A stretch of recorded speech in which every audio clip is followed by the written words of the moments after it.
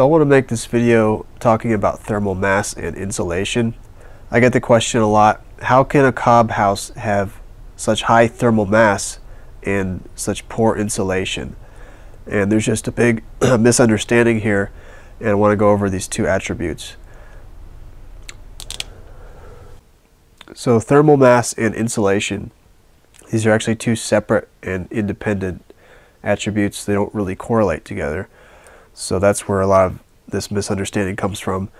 People think that if there's a high thermal mass, then it has high insulation, which is not correct. And I'll try to explain that a little bit more here. So cob by itself has an insulation value of roughly R3 for a 12-inch thick wall.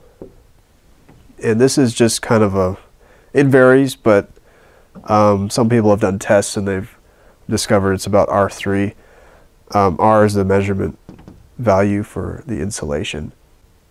So this R3 value here for insulation is pretty much insignificant, and it won't make any real difference in temperature transfers between the inside and outside of your building. So knowing that, how does a cob house regulate the temperature inside? The regulation of temperature is pretty much all in the thermal mass. The thermal mass is like a heat battery storage, so it absorbs that sunlight and the heat of the day into the wall, and it actually stores it in there. So pretend that's a wall. You've got the heat, sunlight coming in. It actually goes into the wall, gets stored in there, and then if it's winter time, that heat will actually release itself out of the wall to the inside of the building.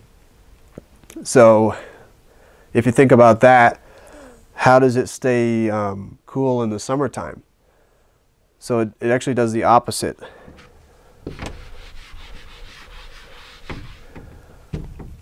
So again, another cob wall here.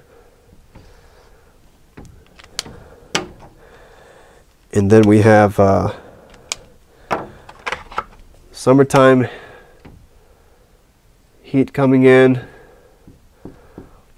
It's going, this is going to be determined also by the thickness of your wall. But just sticking with the principle here, summertime heat of the day, the sunlight will come absorb into the wall, and then at nighttime the outside temperature will actually drop again, and it will pull this heat back out, sucking it back out of the wall before it gets to the inside of the building. And this is especially effective in desert arid climates. That's why you'll see a lot of earthen building in these climates, and it's just, people just know this is what works there. Because especially in those climates, the nighttime temperatures drop drastically compared to the daytime temperatures, and this works really well. It applies to most any climate though, just especially in those arid climates. So these principles apply to cob, but they all apply to every earthen building material across the board, pretty much. Cob, adobe, rammed earth, super adobe or earth bag,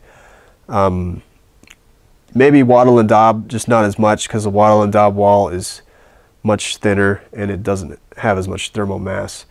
Cob wall is typically 12 to 18 inches thick. Rammed earth, the same, usually very thick walls. Adobe, super adobe, thick walls as well. So the thicker your wall is with this earthen material, the higher that thermal mass is going to be.